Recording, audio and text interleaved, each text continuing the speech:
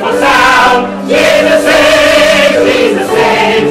Spread the tidings all around. Jesus saves, Jesus saves. Spread the news to every land. Flood the streets and cross the waves. Volunteers are words to men. Jesus saves, Jesus saves. This morning, if you would please, to Exodus chapter 3, please. Exodus chapter 3. Exodus chapter 3 for our scripture reading. We are going to read verses 1 through 15. Verses 1 through 15 of Exodus chapter 3. We read the verses responsively. We begin together on verse 1. I'll read verse 2, and we'll alternate reading verse 3 together, and we'll alternate verses like that until we end together on verse 15 of Exodus chapter 3. And as our custom is, let's stand together to read the scripture. All of us standing to read God's word, and let's begin together on verse 1 of Exodus chapter 3. Ready? Now Moses kept the flock of Jethro, his father-in-law, the priest of Midian. And he led the flock to the backside of the desert and came to the mountain of God, even to Horeb. And the angel of the Lord appeared unto him in a flame of fire out of the midst of a bush. And he looked, and behold, the bush burned with fire, and the bush was not consumed. And Moses said, I will now turn aside and see this great sight, why the bush is not burnt. And when the Lord saw that he turned aside to see, God called unto him out of the midst of the bush, and said, Moses, Moses. And he said, Here am I. And he said, Draw not nigh hither, put off thy shoes from off thy feet, for the place whereon thou standest is holy ground. Moreover, he said, I am the God of thy father, the God of Abraham, the God of Isaac, and the God of Jacob. And Moses hid his face, for he was afraid to look upon God. And the Lord said, I have surely seen the affliction of my people which are in Egypt, and have heard their cry by reason of their taskmasters, for I know their sorrows. And I am come down to deliver them out of the hand of the Egyptians, and to bring them up out of that land unto a good land and a large, unto a land flowing with milk and honey, unto the place of the Canaanites, and the Hittites, and the Amorites, and the Perizzites, and the Hivites, and the Jebusites. Now therefore, behold, the cry of the children of Israel is come unto me, and I have also seen the oppression wherewith the Egyptians oppress them. Come now, therefore, and I will send thee unto Pharaoh, that thou mayest bring forth my people, the children of Israel, out of Egypt. And Moses said unto God, Who am I, that I should go unto Pharaoh, and that I should bring forth the children of Israel out of Egypt? And he said, Certainly, I will be with thee. And this shall be a token unto thee, that I have sent thee. When thou hast brought forth the people out of Egypt, ye shall serve God upon this mountain. And Moses said unto God, Behold, when I am come unto the children of Israel, and shall say unto them, The God of your fathers hath sent me unto you, and they shall say to me, What is his name? What shall I say unto them? And God said unto Moses, I am that I am. And he said, Thus shalt thou say unto the children of Israel, I am has sent me unto you. And God said, Moreover unto Moses, Thus shalt thou say unto the children of Israel, The Lord God of your fathers, the God of Abraham, the God of Isaac, and the God of Jacob, has sent me unto you. This is my name forever, and this is my memorial unto all generations. And let's pray together, shall we? Our Father in heaven, we bow before you now this morning. We thank you, Lord, for your word. Thank you, Lord, for inspiring men of old. that they spake as they were moved by the Holy Ghost. And thank you, Lord, that you preserved your word, and we hold copies of it in our hand this morning. And Lord, I pray that you'd make our hearts ready to receive your word today. Thank you already for the good music today and the good fellowship, the good spirit that's in this place. And Lord, I pray that you would bless the special as it's sung, and that it would put our heart in tune with your heart. And we would all have ears to hear what the Spirit would want to say to his church this morning. So use the special to that end is my prayer. And I prayed in Jesus' name. Amen.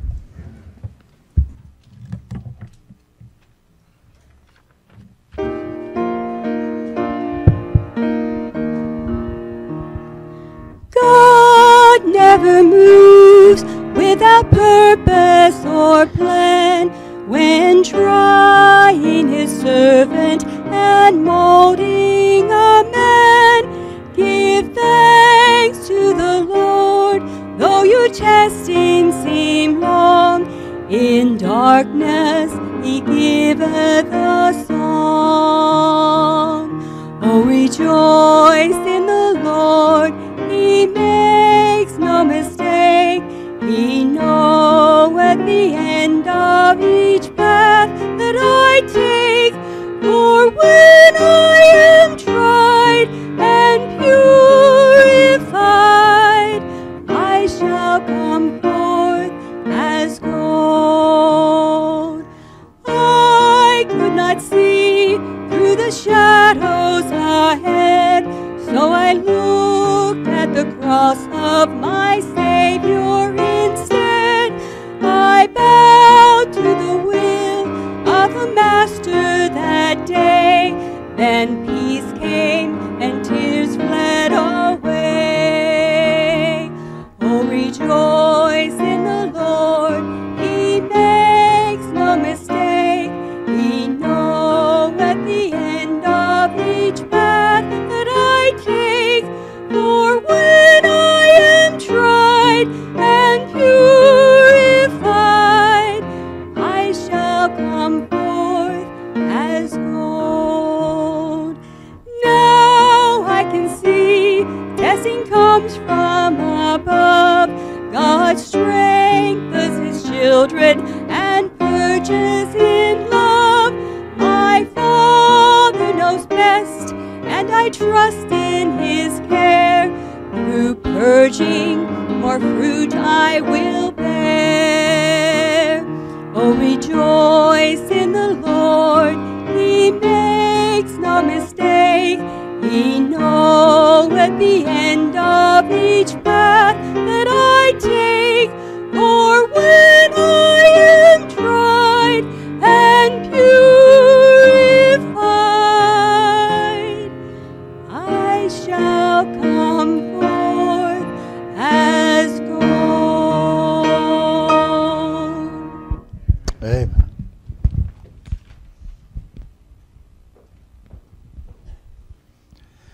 Now, Father, we bow before you in prayer this morning as we come to the preaching of your word. Father, we're asking you to speak to hearts as only you can. Lord, I would ask you that you would help each of us to give our attention to your word this morning. Lord, each of us would focus and not be distracted in our mind from hearing what you would want to say to your church this morning. So, Father, I pray you would help me as I bring the message today, and please help the people as they listen, that what you would like to do in each one of our hearts, you will be able to do.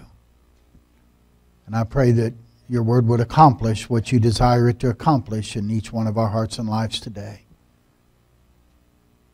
And I ask all this in Jesus' name. Amen. The book of Exodus chapter 3, if your Bible's open there this morning. Most of you are familiar with this story if you've been in church for any length of time or if you grew up in Sunday school. It's Moses' encounter with the burning bush. And it's not just a burning bush, it's a talking burning bush. And you get the voice of God from the burning bush. And Moses responds to God calling him after 40 years being on the backside of the desert. God is going to change Moses. God is going to transform Moses. And that's exactly what God desires to do for each one of us. God desires that we experience a transformation. That transformation takes place when we come to know Jesus Christ as our Savior. He changes us from the inside out. Then He's going to tell Moses, I've got a job for you to do, and it's not a job you do on your own. It's a job I'm going to partner with you with. I'm going to be with you, and we're going to redeem the people of Israel out of the land of Egypt. And I want us to look at this today and glean some lessons for us that I think are going to be helpful to you and to me this morning. The first thing I want you to see is what Moses said in verse 11. Moses said unto God, what's the next three words, church? Who am I? You ever ask yourself that question? Who am I? You say, well, of course I know who I am, and you might say your name. But is that who you are? Who are you? Moses, I think, was probably going through a bit of an identity crisis himself as to who he really was. You remember his birth. At the time Moses was born, they were killing all the male children born in Egypt. But he did not want his parents knew him to be a goodly child. And you know the story. They made an ark and they put him in it and put him down in the bulrushes in the river. And of course Pharaoh's daughter came down to bathe and she heard him crying. And she ends up sparing the Hebrew's life and takes him home to rear him as her own. And so he knows that in a miraculous way I was spared. And Jochebed, his mother, and Amram, his father, I'm sure they taught him some things. And as she nursed him and took care of him, he was taught in the things of God. He was also in Pharaoh's house, so he was taught the things of the Egyptians and the false gods of the Egyptians. Was he destined to live out his life as a Hebrew and serving the God of the Hebrews? Or was he an Egyptian? And was he destined to live out the life of an Egyptian? Was he to be in that line of Pharaohs, possibly becoming a ruler in the land of Egypt? Was he a murderer? He killed a guy. They were arguing one day and he rose up and he killed him. And just to make sure nobody found out, he dug a hole and buried him in the sand. So who am I? Am I a slave? Am I a Hebrew slave? Am I an Egyptian? Am I a ruler? Am I destined to be that? Am I a murderer? How about am I just a under shepherd working for my father-in-law? He had gone out to Midian on the backside of the desert, and he happened to have some women one day having a rough time at the well, getting water, and Moses rescued them. And they came back rather quickly with their water, and the father was impressed how quickly they came back. And then they said how a fellow helped them, and it ended up being Moses. Well, he ends up marrying one of them girls, and now Jethro, not the same guy from the Clampets, but Jethro is his father-in-law. And he gets a job working for his father-in-law. Now, he's a shepherd there for 40 years. And he wonders, who am I? Am I a shepherd? Is that me? Am I a Hebrew? Is that me? Am I an Egyptian? Is that me? Am I a murderer? Is that me? Who am I? I don't think he's just necessarily thinking he's unworthy, though he did think that. I think he's generally questioning, just really, who am I anyway? You ever think about that yourself? When you do things in your life and it's not consistent maybe with what you believe, not consistent with who you say you are. I don't have any problem wondering Moses thinking, who am I? As I said earlier, I think for sure he felt he was unworthy to be called by God or God to even speak to him. I think that's why he was amazed to hear God's voice coming out of the bush. You know, when he says, I don't feel worthy, you remember Moses wasn't the oldest son. Moses had an older brother. Who was he? Aaron. Aaron was his older brother. Who's going to get the inheritance? Aaron will. He's firstborn. I'm second son. I'm kind of chopped liver. Now, I was spared and God has a plan for me. I'm sure he understood that. But he realized the generational blessing is going to go to Aaron. Aaron stayed with the people. Aaron was still with the people in Egypt. He'd been raised a Jew and stayed with his Jewish roots. He hadn't ran away like Moses did. I ran away when things got tough. I ran away when the heat was on. I'm not worthy. I don't think Moses thought he was smart enough. I mean, who would think I'm very smart to kill a guy, to let my temper get the best of me, and to take somebody's life? Who do you think? How smart do you think I am when I'm run away when I was living in Pharaoh's palace? I had the best of the best. I had the best things to eat, the best clothes to wear, the best education you could have. I had everything anybody would want. I guess I'm not too smart to throw all that away. I don't think Moses really thought he was good enough. I don't think he was worthy. I think he really had an idea, who am I anyway? You ever felt that way? You ever felt just who am I anyway? You ever felt not worthy enough? Ever felt not good enough? Ever felt you weren't smart enough for God to do anything with? Ever think that, here's Moses thinking, 40 years I've been a shepherd. And hey, 40 years and I'm still working for my father-in-law. Can you think of somebody else who worked for their father-in-law? Somebody named Jacob.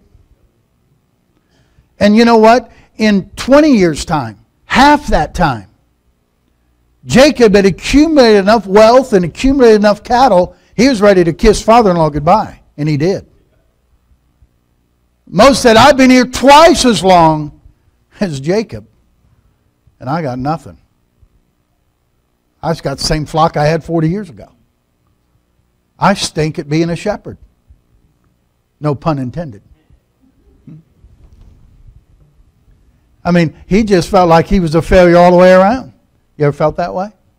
You ever felt like everything I do doesn't work? Yeah, you want to mess something up, just involve me in it. I'll mess it up. I've heard people say that. That's how they feel. Who am I? I'm surely not good enough. I don't think Moses particularly liked being around people at all. Look where he made his home, backside of the desert.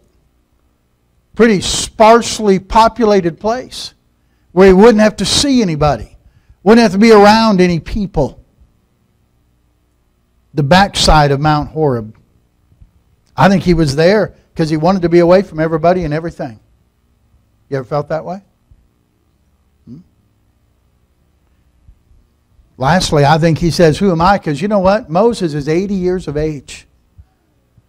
And you know what? At 80, he wasn't really looking for a big life change. He was pretty well, this is how I'll live out my days. I think I've had enough changes as it is already. Life has beat me up pretty good, I'm sure he thought. And all he really wanted to do was be left alone. So he didn't care to be around anybody else. But God had different plans. I think he says, who am I? Because I think in Moses' mind, he realized I'm a nobody. I'm less than a nobody. I'm a nothing. I believe that's really how he felt. I think he was willing to live out the rest of his days just there on the backside of the desert, being an under-shepherd and working for his father-in-law. You ever feel that way? You ever feel like Moses and you feel like, well, I'm just going to live out the rest of my life and nothing will happen, nothing will happen. It's okay. I've had enough things happen in my life. I don't need anything else to happen. I'll just live out the rest of my days and I'll die. And I'm okay with that. You just resign yourself to that. You sure aren't ready for God to come and say, hey, I've got something for you to do. And if God came and told you that today, there's some in this room who'd look at God and say, me? Who am I? Who am I? And God, you'd probably remind God how old you are. There are not many in this room past 80. Told Brother Jarvis on the phone, he called me about their transition to Roatan there in Honduras. His prayer letter came out, and he gave me a phone call and talked about how they have a place there and they're going to live there permanently. And I said, well, man, God's changed you. God's changed your path of ministry, but you're only 70. God did it to Moses at 80. You got 10 more years. You're all right. And, of course, he laughed. But, you know, I think Moses thought nothing good's ever going to happen in my life anymore. But that's who am I? Who am I? But then I want you to notice what God said. Moses says, well, I'm going to go. If I go, and I go to the children of Israel and tell them the God of my fathers has sent me, and they ask me, what's his name?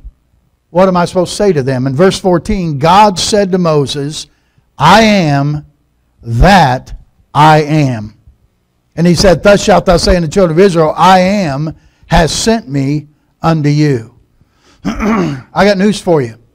As much as Moses was confused and concerned about who he was, God had no doubt about who he is. Amen? God knows who he is. And God is confident that he is the great I am.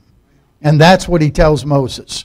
I'll reveal myself, God says, I'm the God of your father, the God of Abraham, the God of Isaac, the God of Jacob. I'm the God who sees my people's affliction. I'm the God who can rescue and redeem my people out of the land of Egypt. I'm the God who promised them the promised land, the land of Canaan, the land that flows with milk and honey.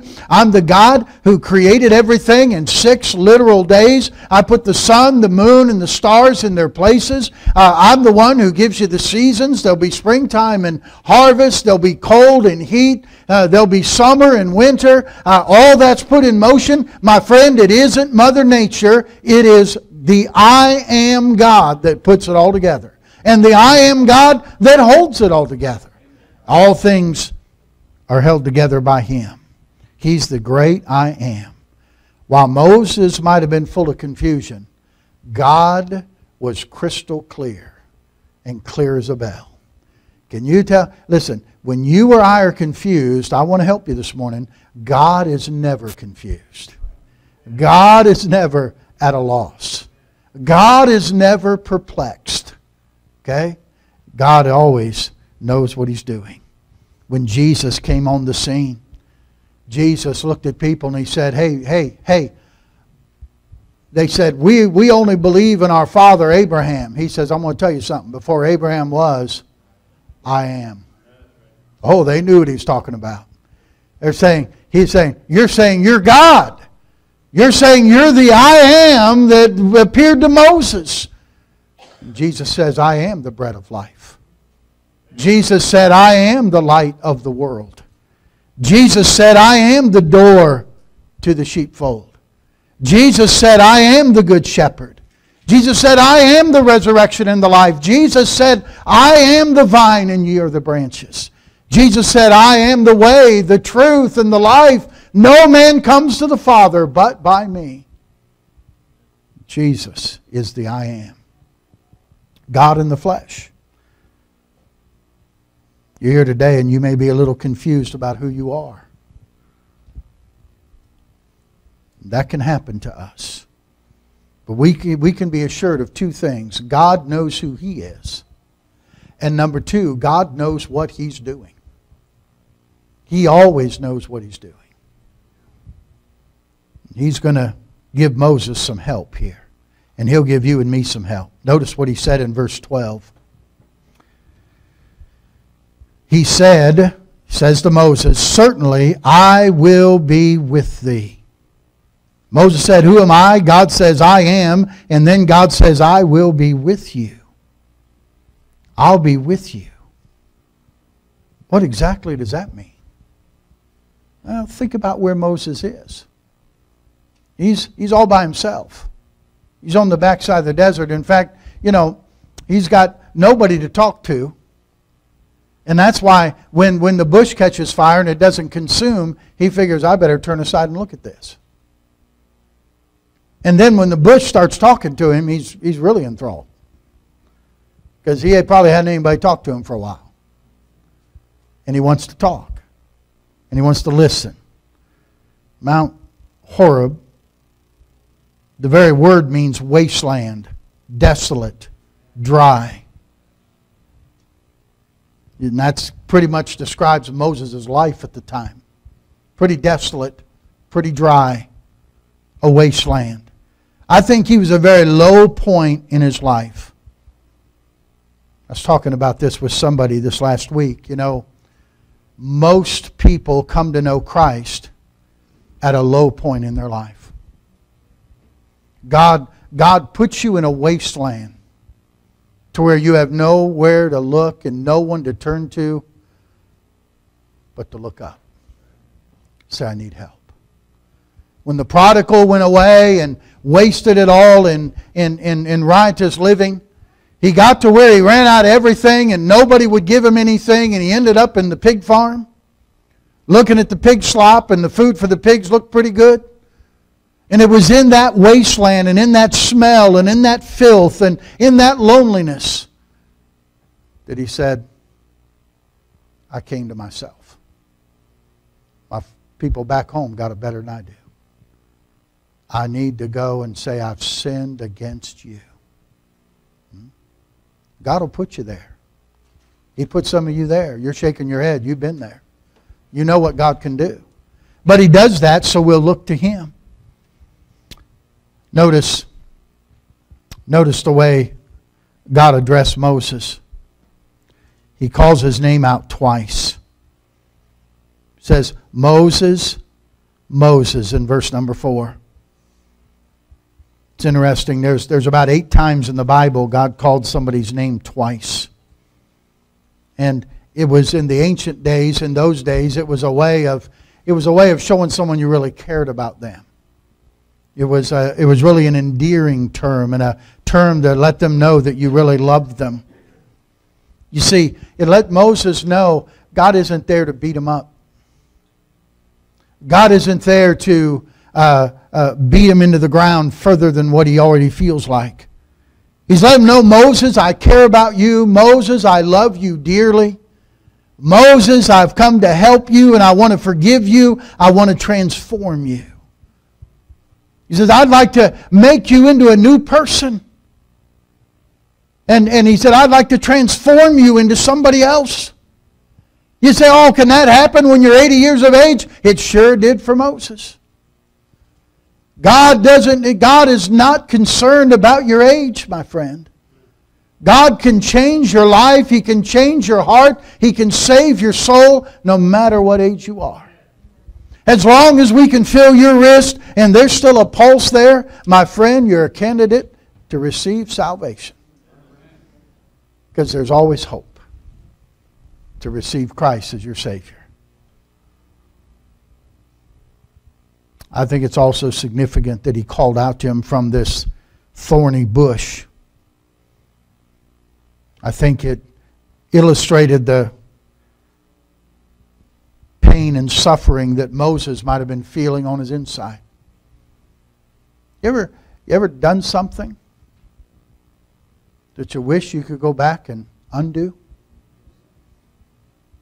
The pain is just there, but you can't undo it. He can't go back and undo what he did in Egypt. He can't go back and bring that guy back to life. He cannot do that. And there's pain and there's thorns hurting him inside. And then out of this thorny bush, God speaks to him.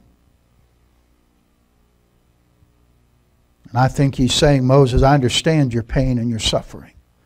I understand the pain you have on the inside of not controlling your anger. Having done something you regret, killing that guy. I know the pain you have of dealing with a lost dream now for 40 years. Of what you thought you would do with your life and what you thought your life would be like and what it has been like for 40 years.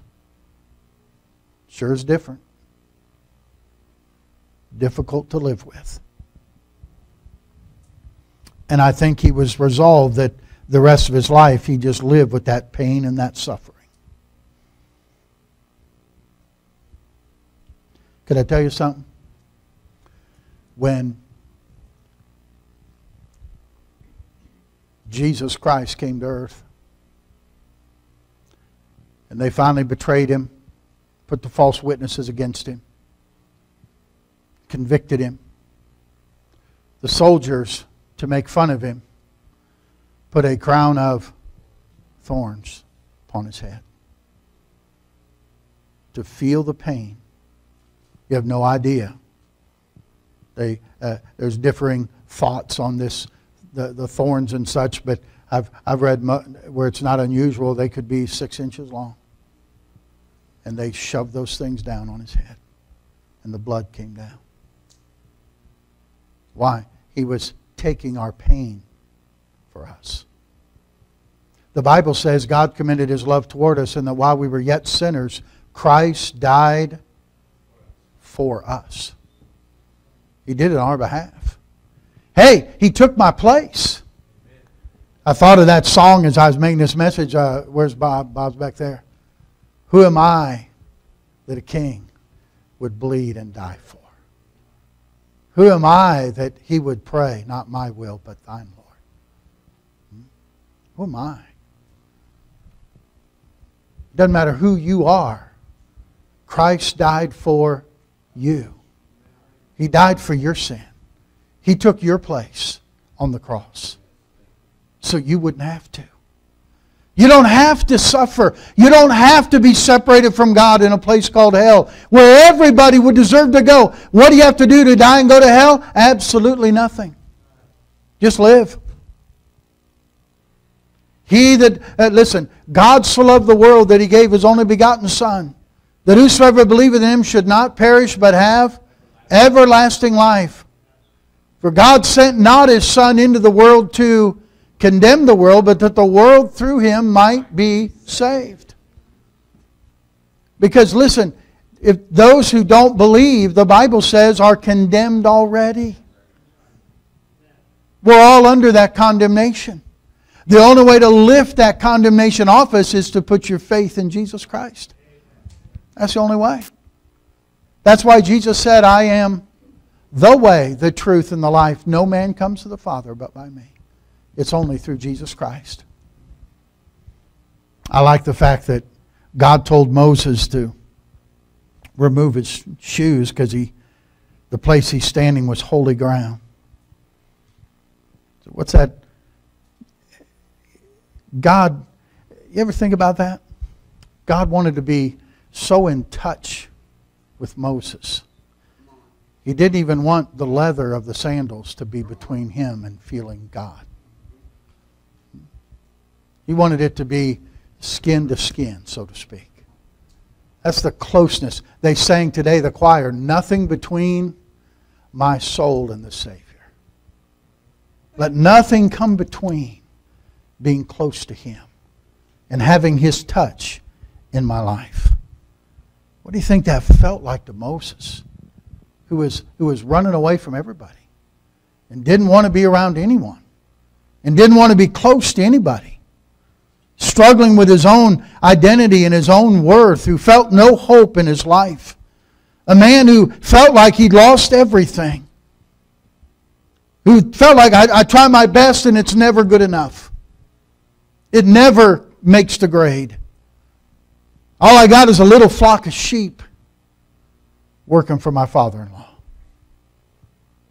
One thing I found out as I was preparing this that I never realized, and their ancient rabbis, they believe that this burning bush encounter that we just read and think it just took maybe a few minutes, they actually think that it took at least a week that Moses and God went back and forth with each other.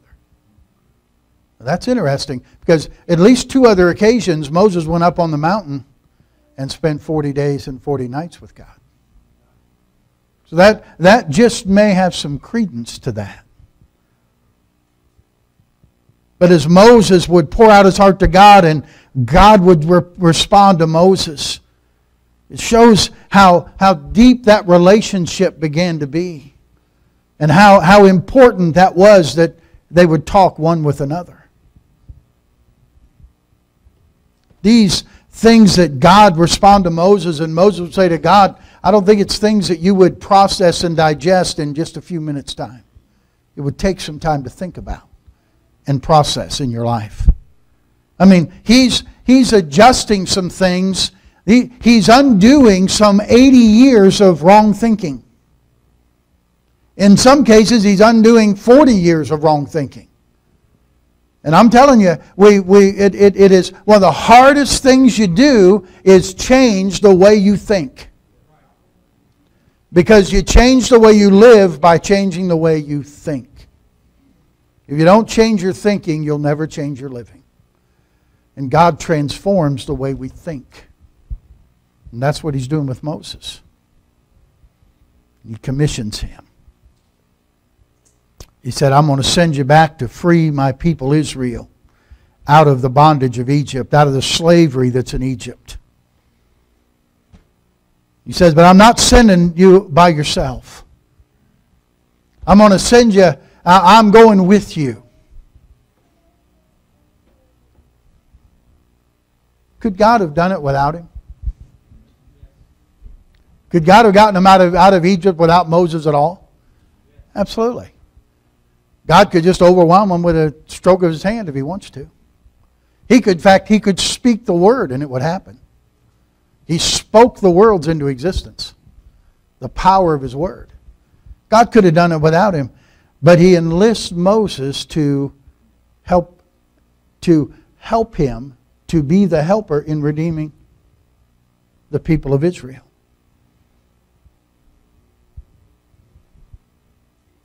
But God has commissioned us. God says, I sent my Son into the world to die, as we said earlier, for the whole world. God so loved the world. I don't believe for a second God died for a few. I believe Christ died for all. I believe it's whosoever will may come. How will the world know? How will that message get out? Will it be angels? Angels announced the birth of Jesus. They announced to Mary she'd have Jesus. They announced to the shepherds that Jesus was born. At the resurrection, when He rose from the dead, angels were there to say, He's not here, He's risen. When He ascended back up to heaven at the ascension, it was angels in heaven that said, why are you standing gazing up into heaven? This same Jesus, which is taken up from you into heaven, shall so come in like manner if you seen Him go into heaven. Will it be? Surely it's going to be angels. And God says no. It's not going to be angels. It's going to be those of mankind that has received my Son as their Savior. I'm going to commission them to go into all the world and tell everyone about Jesus Christ. To go and preach the gospel. What did Jesus say? All power is given unto me in heaven and earth. He said, go ye therefore and teach all nations, baptizing them in the name of the Father and the Son and the Holy Ghost, teaching them to observe all things whatsoever I have commanded you, and lo, I am with you always. That's what He told Moses, wasn't it? I'll be with you. Hey, we go out to tell others, hey, I've heard the joyful sound. Jesus saves. Jesus saves. Spread the tidings all around. Jesus saves. Jesus saves. And the great news is, I'm not there by myself. He's with me. And He's with you. He's with you. We've been commissioned to get out the Word. We've been commissioned to get out the gospel. But you're not there alone. He's with you. I'm not opposed to the salespeople, but listen, we got more with us. We got more going on than the Avon lady. We got more going on than the salesman knocking on the door. We got more going on than anybody who's trying to sell you something. Why? We have God with us. We have Jesus with us. We are co-laborers together with Him. And we have a commission. Who have you told about the Lord this week? Who have you talked to about Jesus Christ? Listen carefully.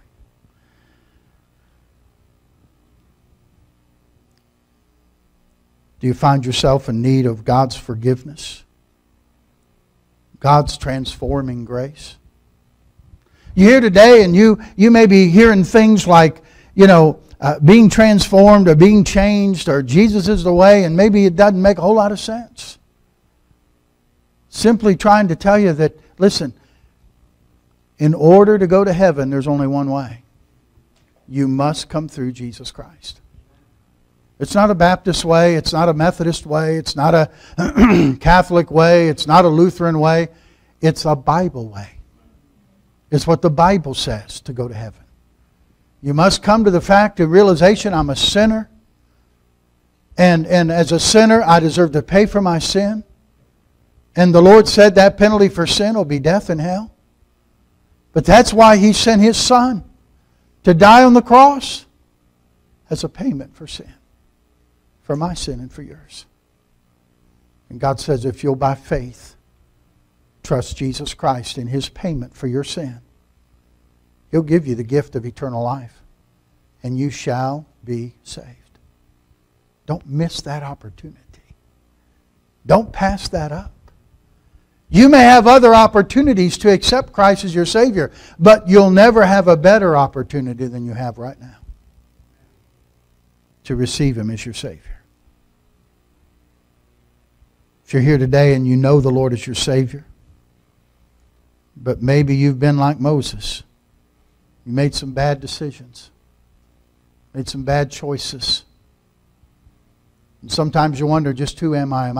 Am I that guy? Am I that girl? Am I this? Who am I? Let me remind you, God knows who He is. And God knows what He's doing.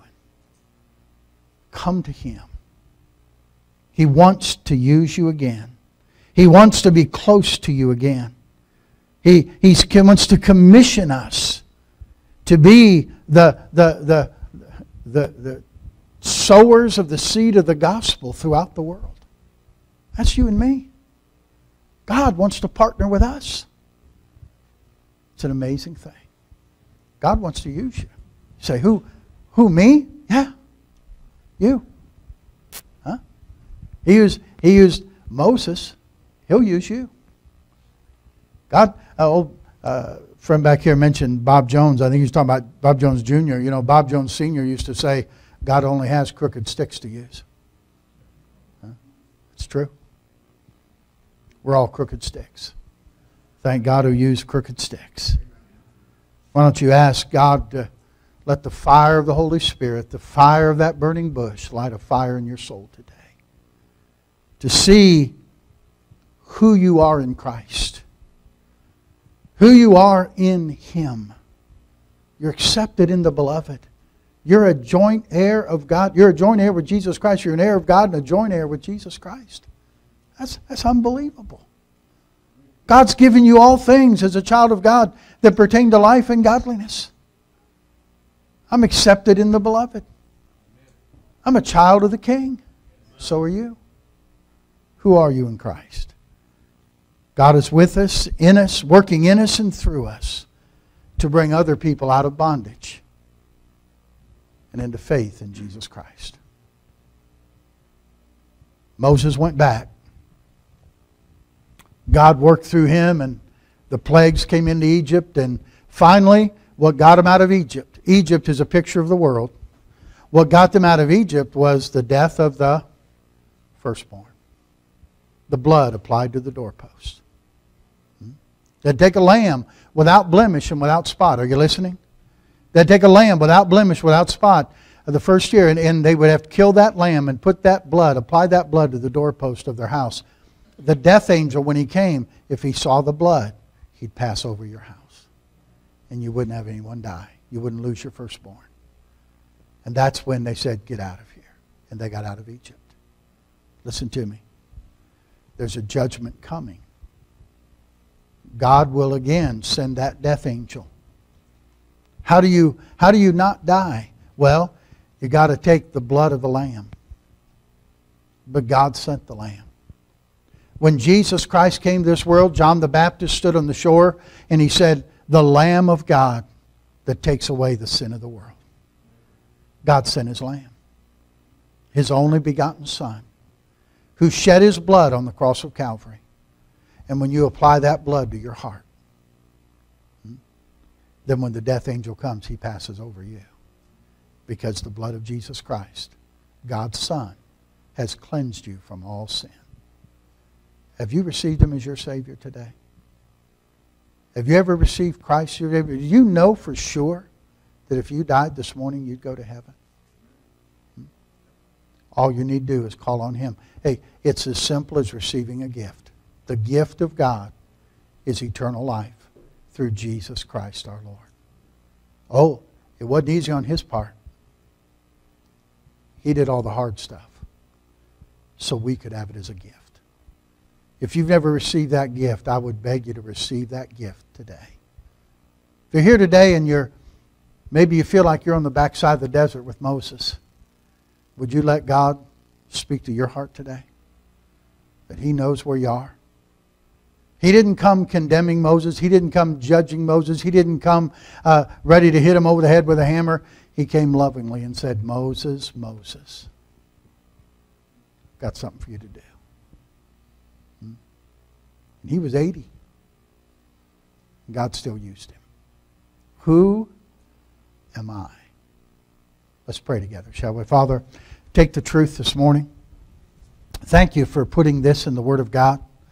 Thank you, Lord, for allowing us to glean some truths here from your conversation with Moses that day with the burning bush. And Father, I'm asking you this morning that you have spoken to people's hearts. Thank you for everyone's attention today. And Lord, I pray that your Holy Spirit has spoken to the hearts of people in this room. I'm asking you that decisions will be made in their heart and life that will affect them both in time and in eternity. Our heads are bowed, our eyes are closed. I'll finish the prayer in just a moment. But right now, just between you and God, I wonder how many folks in the room would say, "Pastor, there's a time in my life when I knew that I was a sinner. I knew that I needed a Savior. And I knew Jesus Christ was the Savior I needed. And Pastor, there's a time in my life when I called on Jesus and from my heart I asked Him to be my Savior. And Pastor, today I know that I'm saved. I know I have eternal life. Here's my hand as a testimony." Would you slip it up for a moment and say, "Pastor, that's me. That's my testimony. I know that I'm saved." All right, you may put it down. You here today would say, "Pastor, I don't know that for sure. I don't know for certain if I died I'd go to heaven." Would you let me pray for you this morning? I won't call you out, not going to embarrass you, but I will pray for you. You couldn't raise your hand the first time, but you'd raise it this time and say, "Pastor, pray for me today. I'm not certain about that." Would you slip it up and put it back down that I may see it? Is there someone like that? Well, you couldn't put your hand up the first time. You'll put it up this time. Just say, "Pray for me, Pastor." God bless you. God bless you. Thank you. Thank you. If you slipped your hand up and you're not sure if you died, you go to heaven. In a moment when I'm done praying, we'll have our invitation.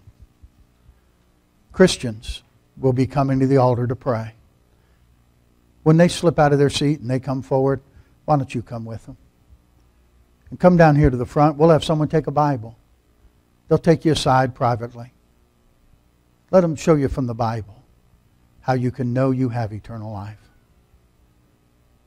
Don't walk out the doors today unsure.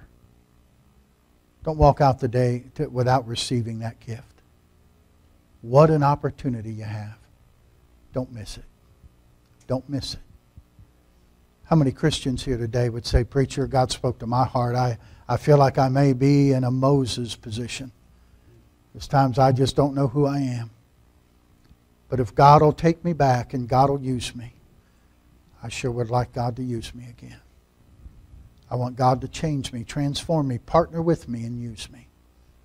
Pastor, God spoke to my heart today. Will you slip your hand up, Christian? Yes. Amen. That's good. Amen.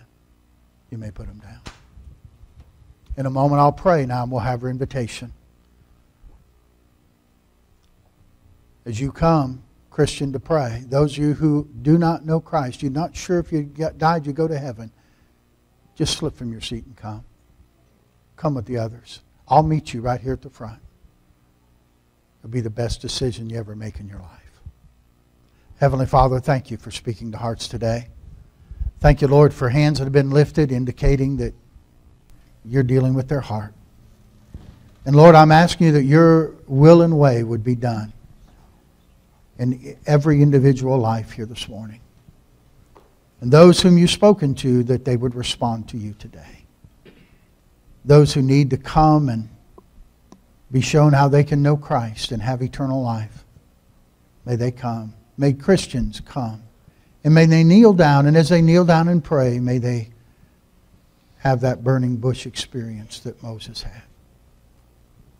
May you draw them close to yourself this morning. Have your way now in this invitation. I'll thank you for it. With our heads bowed, you stand to your feet. As you stand to your feet, our pianist is going to play. As our pianist plays, I want you to respond to him this morning. Will you please? That's right. That's right. When I think of how he came so far from glory, came and dwelt among the lowly, such as I, to suffer shame and such disgrace, on Mount Calvary take my place. It's then I ask myself this question, who am I? Who am I that a king would bleed and die for? Who am I that he would pray, not my will thine for? The answer I may never know, why he ever loved me so, that to an old rugged cross he'd go, for who am I? When I'm reminded of his words, I'll leave thee never. Trust in me, I'll give you a life forever. I wondered what I could have done to deserve God's only Son, to fight my battles till they're won, for who am I? Who am I that a king would bleed and die for? Who am I that he would pray, not my will thine for? The answer I may never know, why he ever loved me so. To that old rugged cross he'd go, for who am I? Who am I that a king would bleed and die for? Who am I that he would pray, not my will thine for? The answer I may never know, why he ever loved me so, that to an old rugged cross he'd go, for who am I?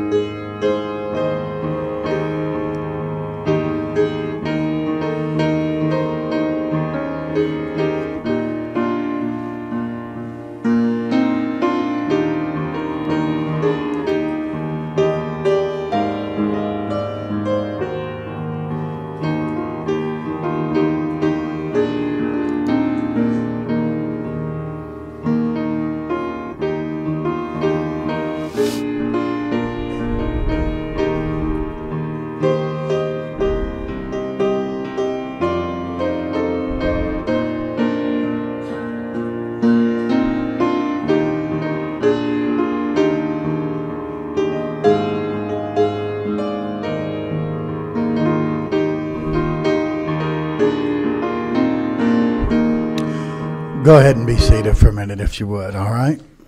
Appreciate your patience this morning as folks being dealt with. I have one man being dealt with this morning for salvation, so pray for him. Got a couple names to read for you this morning. We're glad to have Zoe Van Cleef. Zoe is 16 years of age, and Zoe, this is an amazing story. Her aunt, Tara's sister, is a missionary wife with Rock of Ages prison ministry, and she sent Zoe a New Testament to read. Zoe was reading the New Testament, and she sent her mama a text last Monday and said, "I want to be saved and baptized." And they've talked to her through the week, and then yesterday they came to church here, and we sat in the conference room and went through the plan of salvation, and Zoe prayed and asked the Lord to be her Savior, and wants to obey him in baptism today. Congratulations, Zoe. That's great. Praise God. And God will save teenagers. Amen. That's good. God saves older guys too, doesn't he, Omari, huh? And Omari is here, Omari Bull. Last Sunday, Omari came forward, wasn't sure of his salvation, and received Christ as his Savior, and he wants to follow the Lord in baptism this morning. That's great, brother. God bless you, and appreciate that very much. All right?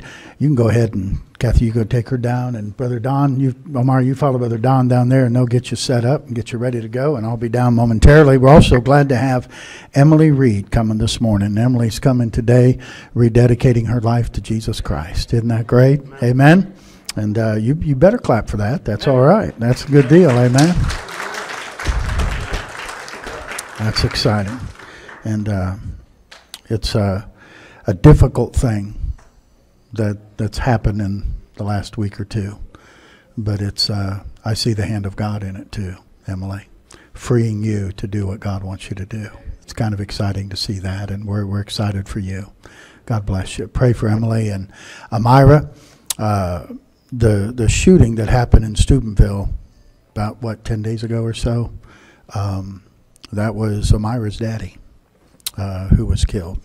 And so just pray for the funeral services Wednesday, and just pray for grace for them as they go through that. All right. And all right, we're getting ready to baptize Omari and Zoe, and Brother Bob will take you through a couple songs while we get ready.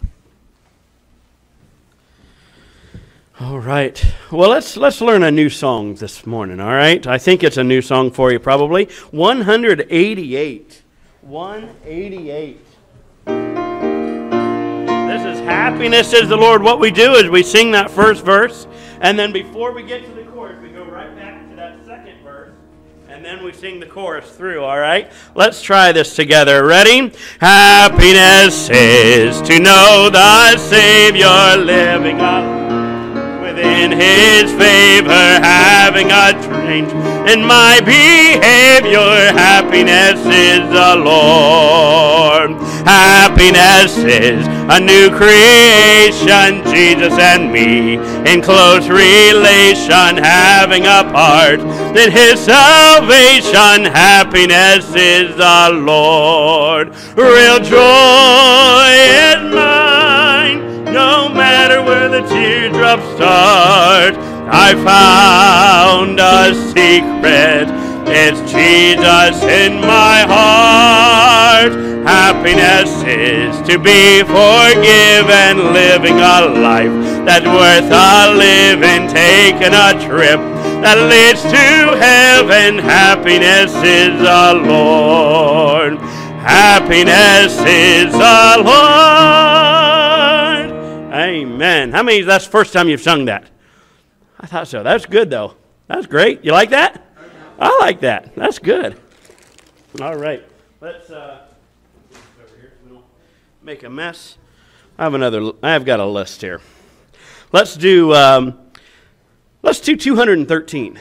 213. I'm learning to lean on Jesus. How many? This is a new one for you. All right, good. We like doing new ones. Very good. So basically we sing the chorus first, and then we sing the verse, then the chorus, and then the second verse, all right? would make sure and do some new ones for at least for Nancy too. All right.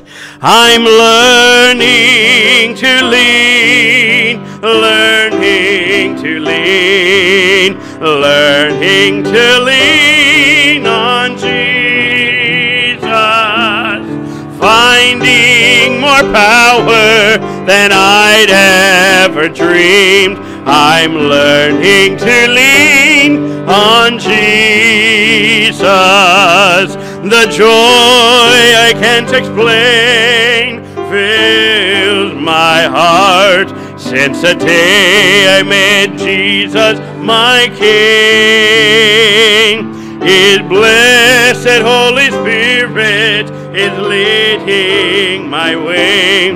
He's teaching and I'm learning to lean. Learning to lean, learning to lean. I'm learning to lean on Jesus, finding more power than I'd ever dreamed. I'm learning to lean on Jesus. There's glorious victory each day now for me, since found His peace so serene. He helps me with each test, if only I'll ask. Every day now I'm learning to lean, learning to lean, learning to lean. I'm learning to lean on Jesus, finding more power than I'd ever dreamed. I'm learning to lean on Jesus. Amen. That's good. It's a process, isn't it? Learning to lean on Jesus. Let's go back to 212. Just one page, I guess. 212. I will praise Him. Praise the Lamb for sinners slain. Let's sing that first together. When I saw the cleansing fountain open wide for all my sin, I obeyed the Spirit's wooing when He said, "Wilt thou be clean?" I will praise Him, I will praise Him, praise the Lamb for sinners slain.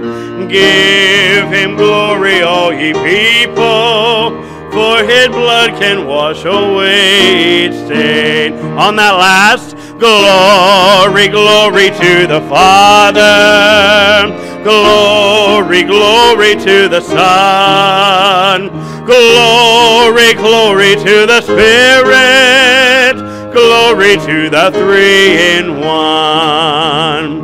I will praise Him, I will praise Him, praise the Lamb for sinners slain.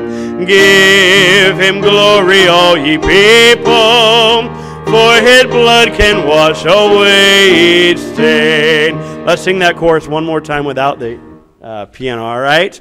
I will praise Him, I will praise Him, praise the Lamb for sinners slain. Give Him glory, all ye people, for His blood can wash away each stain.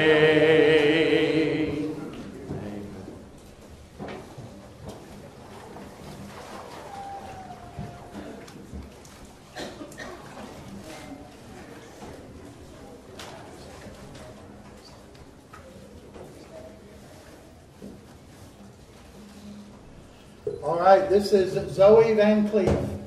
And Zoe, upon a public profession of your faith in Christ as your Savior, and in obedience to His command, I baptize you, my sister, in the name of the Father, and the Son, and the Holy Spirit, bearing the likeness of Jesus' death, and Raised in the likeness of Jesus.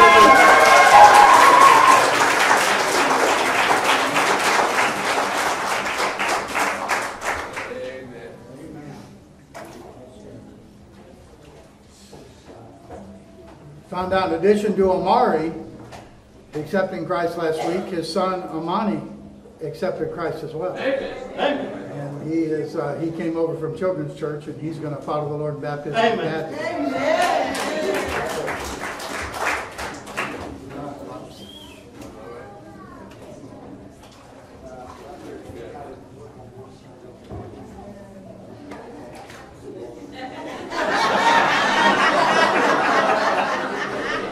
Some fish are bigger than other ones.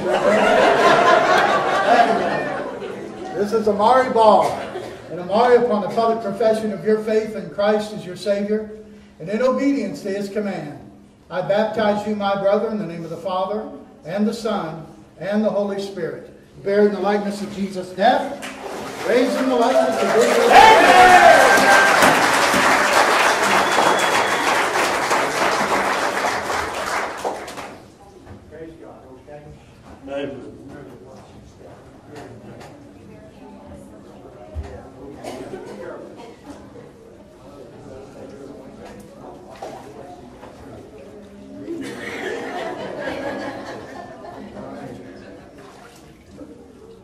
This is Amani Ball.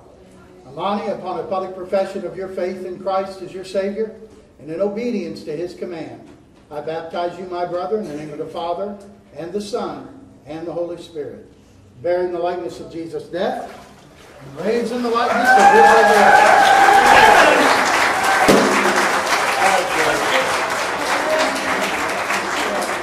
And the servant said, Master, it is done as thou hast commanded, and yet there is room.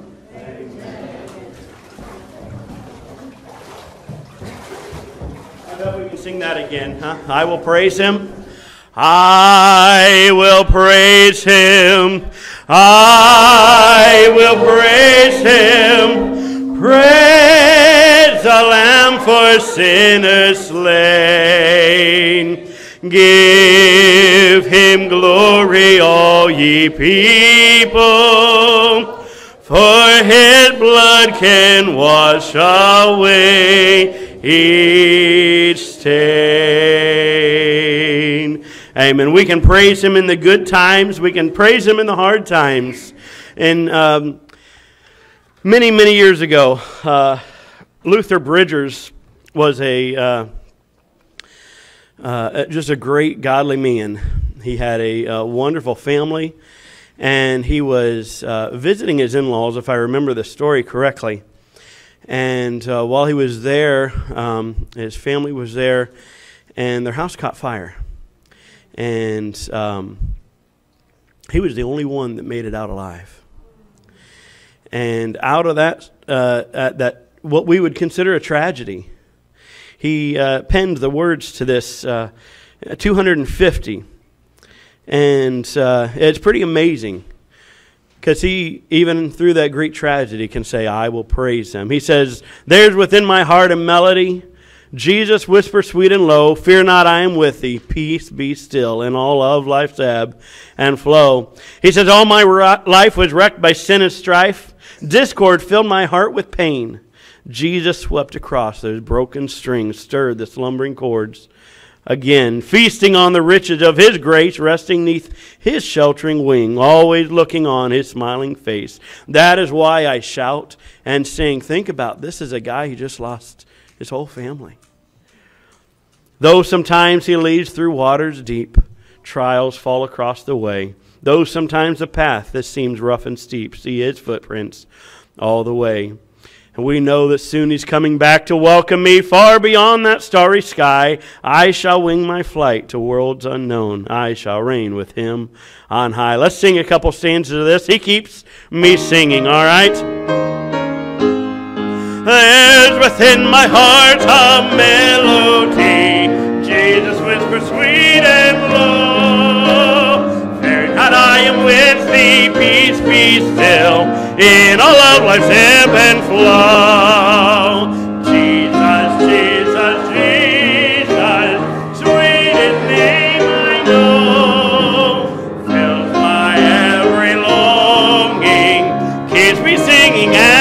I go. All my life was wrecked by sin and strife. Discord filled my heart with pain. Jesus wept across the broken strings, stir the slumbering chords again. Jesus, Jesus, Jesus, sweetest name I know, fills my every longing, keeps me singing as I go. Well, praise the Lord. Good morning, wasn't it? I'm glad I came today. Hope you're glad you came, and God's still in the soul-saving business. It's great to see. Great to see. All right. Bill, get rid of those chairs there, okay? Because we're going to have people stand there when they come out. Hopefully they'll come up and go back there. And so therefore you can greet the folks as you leave and congratulate them on their receiving Christ and being baptized, and encourage them in their Christian life. Stay right back there, guys. He's going to have you park right there. Folks can see you when they go by, all right? All right, let's stand together, and we'll have a word of prayer. Hey, be back tonight, 5:30 Christian Growth class. That's open to anyone. Of course, we encourage you to come. Then 6:30 tonight for the evening service. Remember the missionary cards on the table. Take what the Lord puts on your heart and give sacrificially, and be a blessing to the servants of God that will come our way. All right? Let's don't forget to see Bob if you want to get a T-shirt. We'll do that. And hey, Brother Wallace. Yeah. Okay, amen. Rededicating his life to Christ. Okay, amen. Praise the Lord. All right, let's pray. Father, thank you for your goodness to us. Thank you, Lord, for the decisions that have been made here today and throughout the week for you. Thank you for meeting with us. And Lord, I'm praying for these new believers that you'll strengthen them in the faith, that will be an encouragement to them and a blessing.